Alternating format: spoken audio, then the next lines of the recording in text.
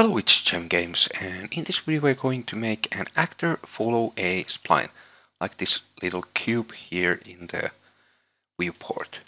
So yeah, let's get started. First we want to create the actor that will follow the spline. So let's right click and create a blueprint class, type actor, let's call it cube, because we are going to make it a cube. So let's open it, let's add a cube. Also, let's select the default scene root and let's add a spline. Utility spline, not the spline mesh. Okay, you want to check that the spline is not on the cube like this. It has to be on the default scene root. Okay, now let's go to the event graph. Let's delete everything else than the event tick. And now we want to create two variables. First one will be called speed on line, and the type will be in a float. Now let's make it instance editable and expose on spawn. Okay, let's create another one. Let's call this position on spline, and it should be also float. Now we want to get the delta seconds and we want to multiply by speed on spline. Okay. After that, we want to add, and the value that we want to add is position on spline. Let's connect it to here. So we are basically adding every frame the delta seconds multiplied by the speed on spline to the already existing position on spline value. And after that, we want to set the position on spline value to this value. Now I want to select these and press Q to align them.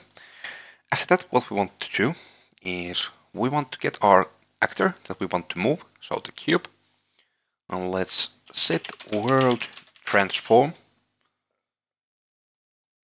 from here. Okay, now we want to get the spline, and we want to get transform at distance along spline. So this will get a transform by the position on spline variable, by this variable basically, or whatever that you want to connect to here. But yeah, now let's connect this to here. Let's add a reroute so it looks a little bit better. Let's change the coordinate space to world, and let's connect this to here. Now we want to compile, we want to save and go to the third person map, and let's move the cube to the level. Let's set our speed on spline to something like 100, maybe not that much, like 50. And now we want to select the end of the spline and keep Alt pressed so we can add a new spline point. If you do without keeping Alt pressed, it doesn't add a new spline point. So Alt and drag. And now you can see we have another point here. And Alt and move. Alt and move, so we have this shape here. So now we can make this closed super easily. So let's just select the spline, closed loop. Now you can see we have this closed loop here. It's actually not perfect, so let's make it a little bit better, something like that. And now when we play, cube will start moving. Actually, let's make it a little bit faster. So let's make it at 100. Let's see. Actually, I want to play on the new editor window. Okay, but there is a little problem with this. When the cube gets to the end of the spline, it will stop like this. How we can fix that? I will show you guys. We want to go to the cube, and we can actually create a, let's create a branch. We want to create a variable called loop. Let's change it to boolean, and let's make it instance editable and expose on spawn. Okay, let's compile, let's make it true as default.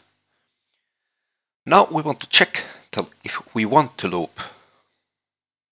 And if we do, what we want to do is we want to get the position on spline, and we want to check if it's greater or equal to, let's get the spline reference, and from here we want to get the length, get the spline length like this. So we want to check if our position is higher or equal than the length of the spline. So basically if we are at the end.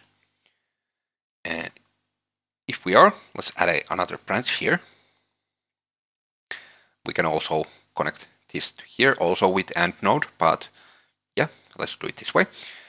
And if we are at the end, we want to set the position on spline back to 0. So it will reset it. Now, when we compile, save, and let's actually make the speed a little bit higher so we can see it easier. So now, let's see. It should work, and actually it will work like this. Yeah. And now, if you don't want it to loop, you can just click here, loop false, and now when you play, it will not loop anymore. So you can make this work however you want. But yeah, I think that was all for this video. If you liked what you saw, please click the like button and subscribe for more. And yeah, hope you guys have a great day and see you in the next one. Bye.